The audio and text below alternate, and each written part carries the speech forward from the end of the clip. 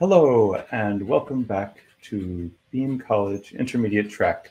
I'm Dr. Gary Downey Clark, and I'm here to help walk through a complex ML pipeline in Apache Beam. If you remember from any of the previous sessions, we've talked about how to establish a machine learning model using the Beam Run Inference Transform and Model Handler class. We talked about how to choose models and adapt them to Beam. We took a high-level overview of the pipeline we're using in this course. And last session, we did a deep dive into the first half of that pipeline, the actual Beam code. Now we're on to the second half, and we'll get to run the whole pipeline end to end. So the pipeline, as you remember, takes a phone call that's a fake phone call to a fake bank's help center, transforms the words of that call into a text message, classifies based on the content of that text as to whether this call is about checking your balance or ordering a new debit card. Depending on which of those requests you have, we're sending it to a different machine learning model. In this case, they are not actually fine-tuned models to help you find a replacement for your debit card.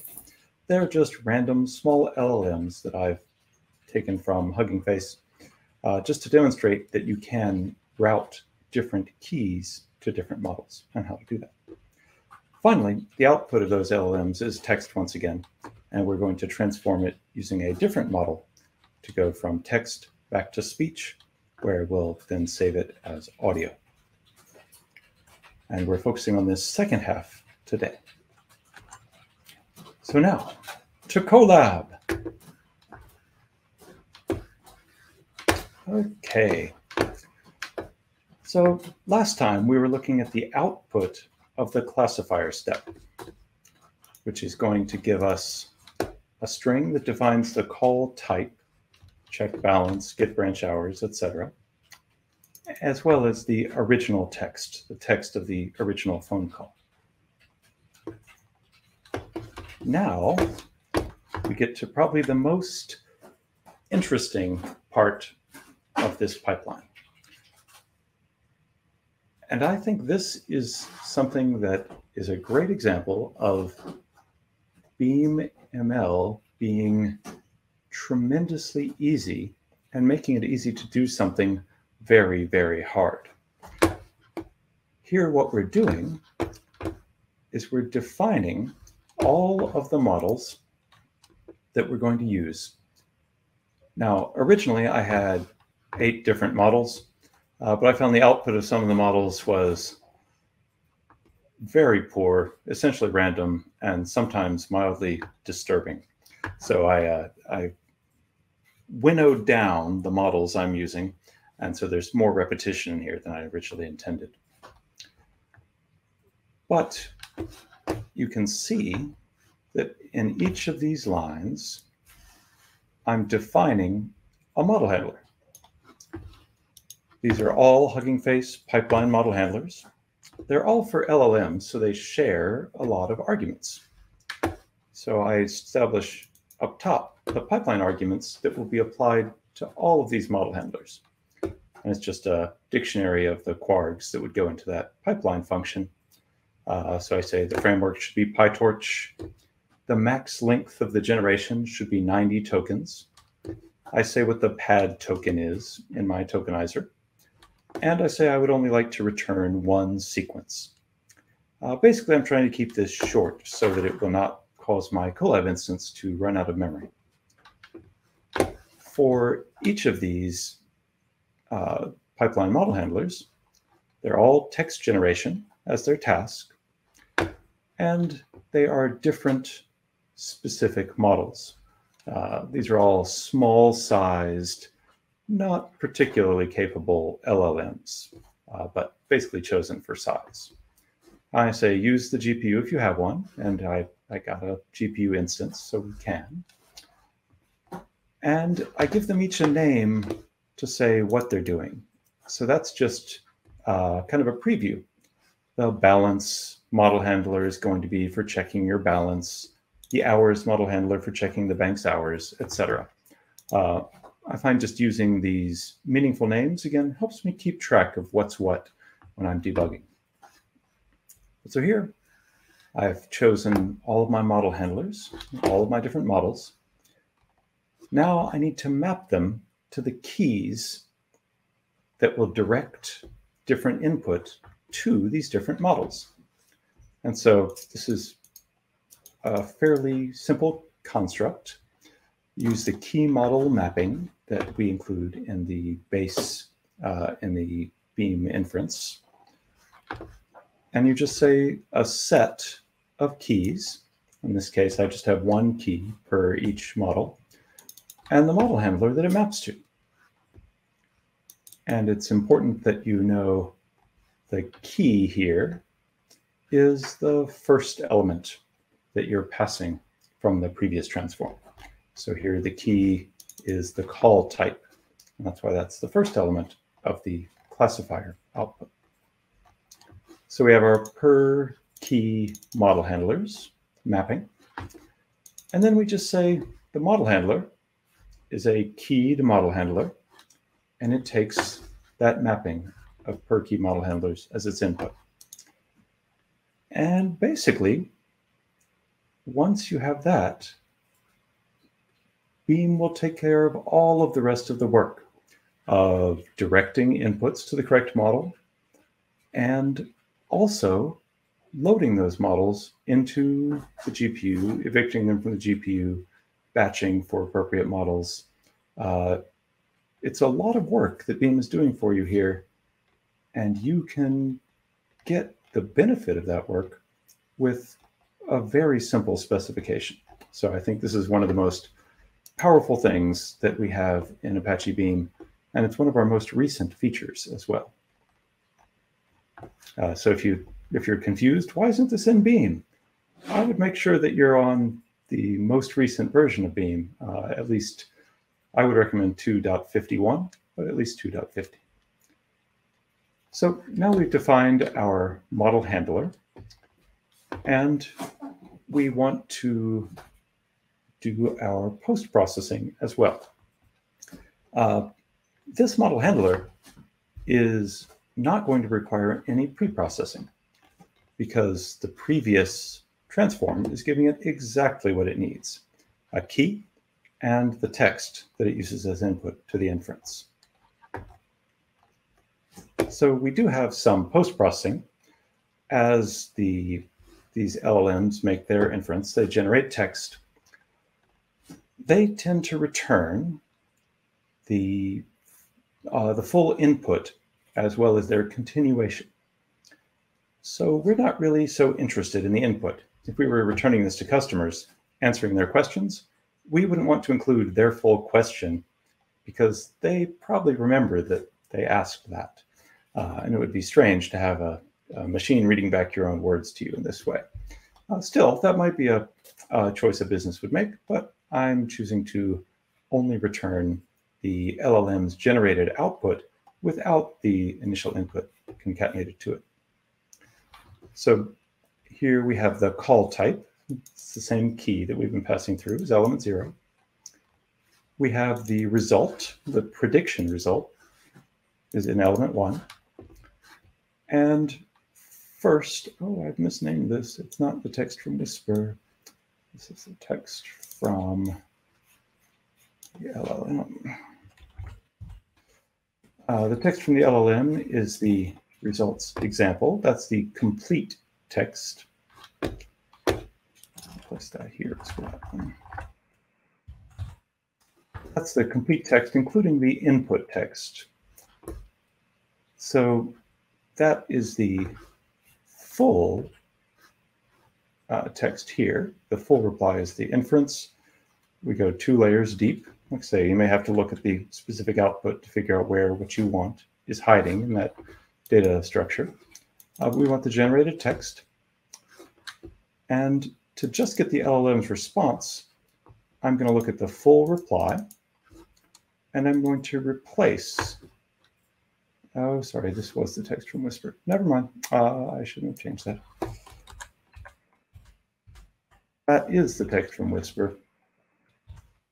In fact, that's the original call text. So what we're doing is we're replacing the original call text with nothing. We have the inference, which includes the original text at the beginning. Then we replace it with nothing to eliminate it, so that we're left with only the LLM's response. And that is what we want to pass on to our next and final function. Here I also have a log statement where I print out the call type and the LLM's response. This is because I'm using a different model for each call type.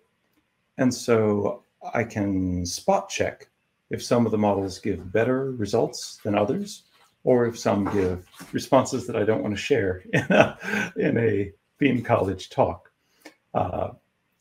So this is just something that I did for quality control, but I found it useful enough to leave in. So finally, I'm yielding or returning that LLM response.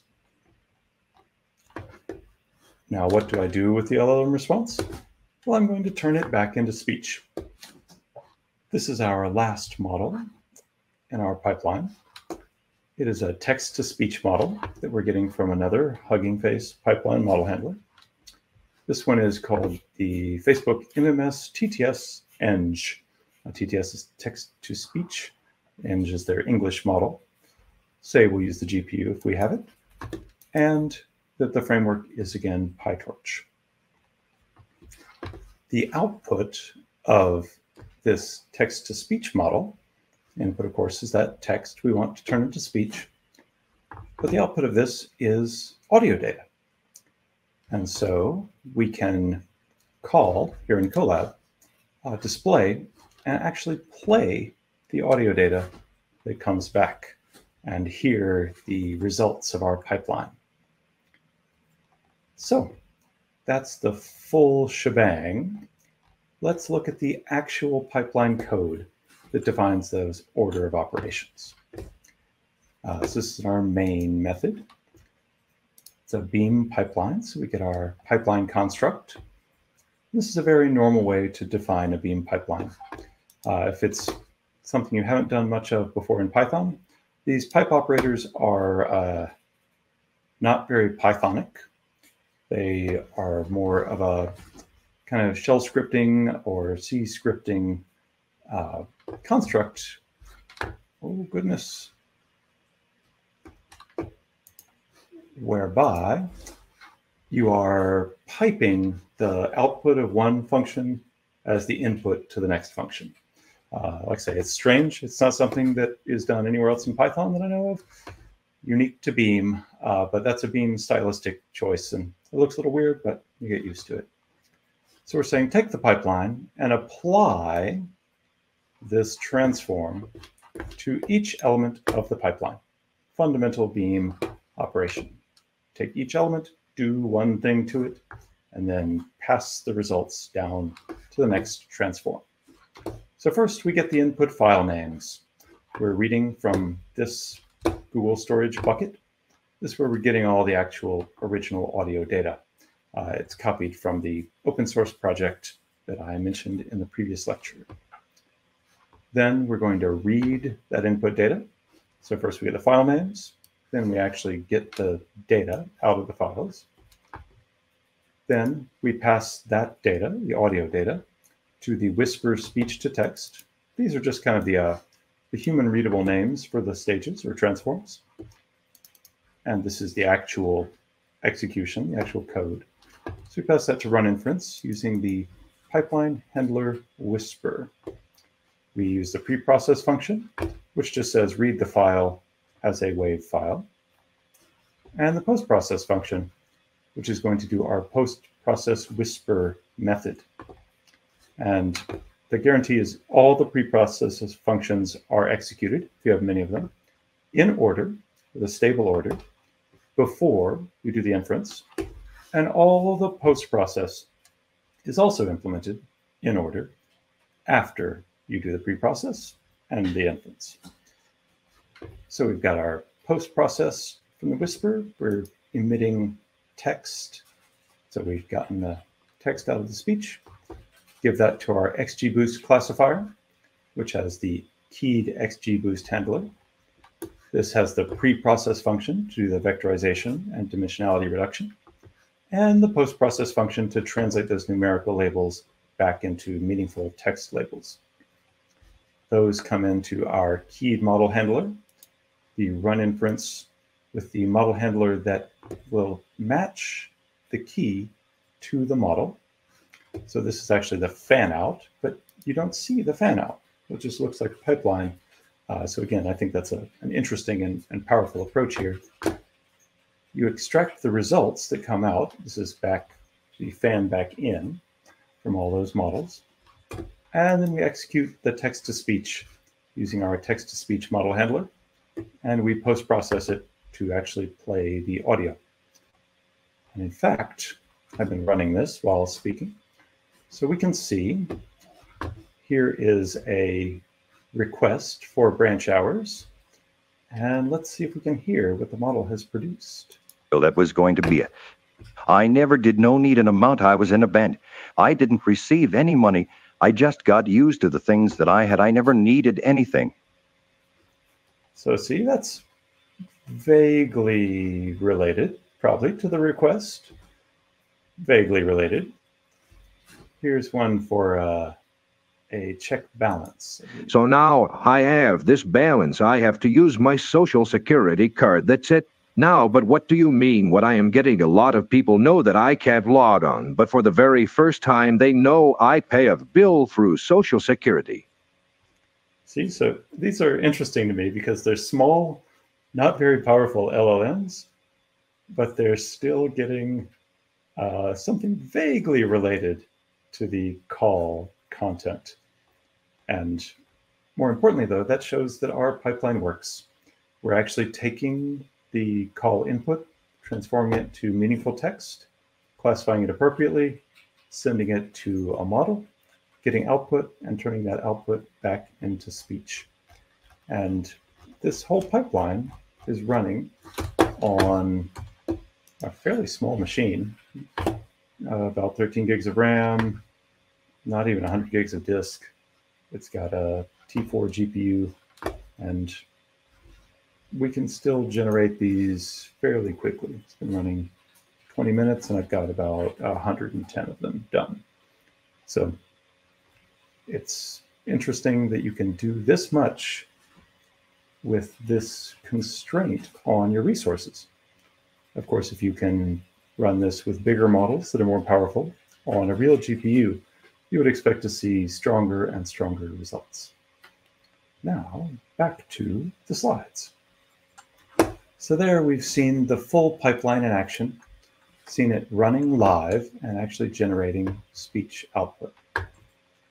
Next session, our final session for Intermediate Beam College, we'll be talking about expanding this, what you can do using this same pattern for more realistic problems. All right. Thank you all very much, and I'll see you again soon.